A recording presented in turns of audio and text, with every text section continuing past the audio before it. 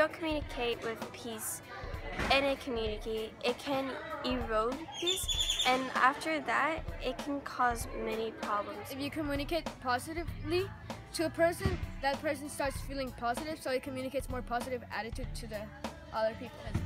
We all have really great ideas, and if we communicate them peacefully, we can develop our world, our community into a more peaceful way just by communicating peacefully.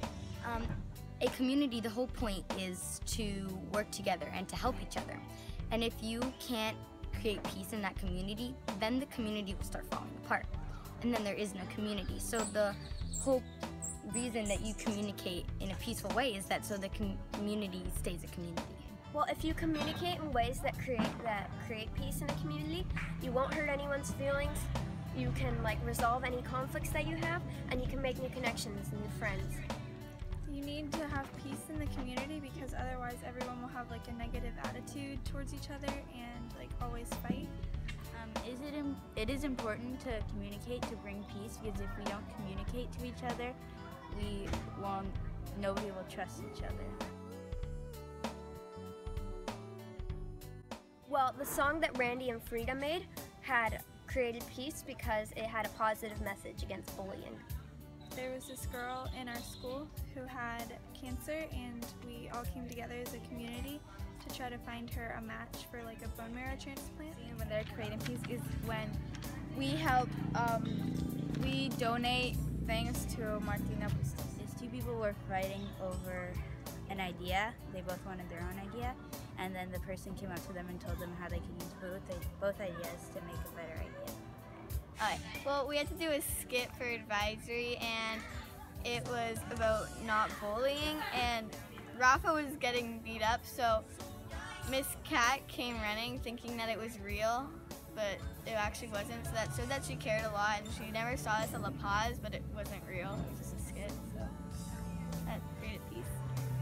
It's important to communicate because when you do, for example, the monologue, everyone was very happy when everyone was clapping because everyone was happy for you that you made the monologue and you knew the monologue very well. And how did that bring you peace? And that bring me peace because you see that people are happy that you did that, so they encourage you more, and so you continue to do more work and be more proud of your work. That I saw in my community that brought peace is that there's this man called Roro that he's always cleaning Tamarindo, but he doesn't clean it because someone's paying him or someone tells him to do it. He just does it because he feels like he wants to do it. He wants his community to feel happy where they're living and that it's all clean, so everyone feels like proud of where they live. Once I saw on TV some people that go to the Cubans that Cubans that are in Costa Rica, and they go and teach them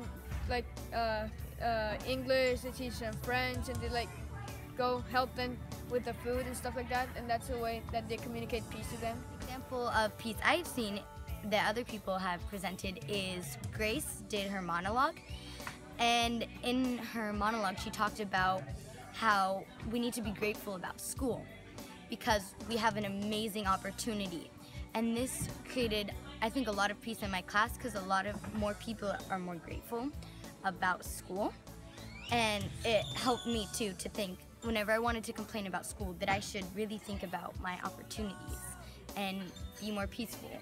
And sometimes we see that in the community meeting, people say the events that are happening around the world and remind us how lucky and thankful we should be to have an education like this. For example, when I help my other friends, in Spanish class, when they don't understand Spanish words that Ms. Daniela said, I explain them about the project or homework that we have, so that is a way to communicate peace. Laughter is a way of communication, and I like to use laughter to help people feel at peace.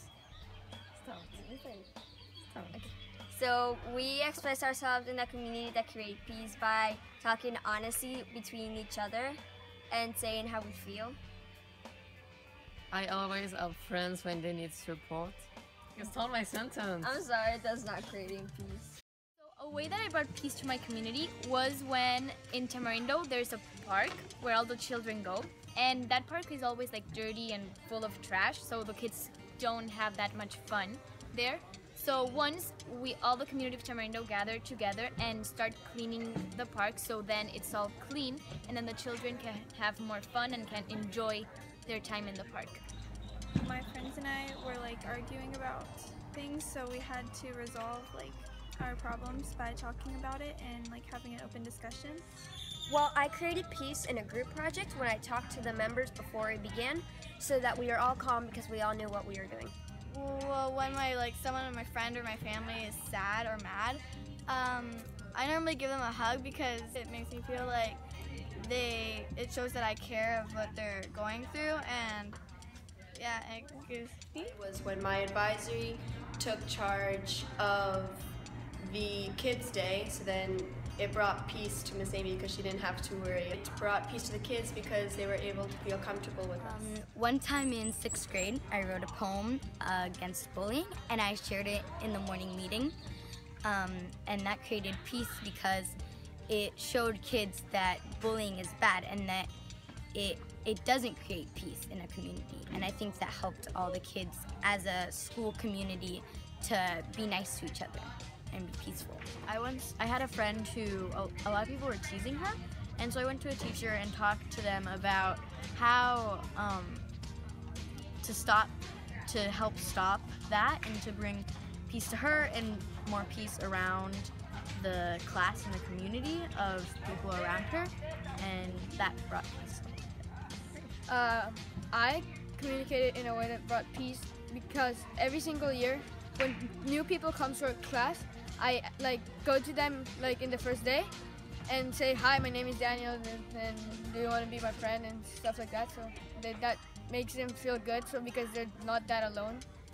So I say I compliment people on their work so they feel happy and they feel more like sure, so they can present to other people and they feel happiness, so it creates peace. And one thing that I did to communicate to bring peace was I found 1,000 colonies on the floor, and I picked it up and I gave it to a teacher instead of keeping it myself.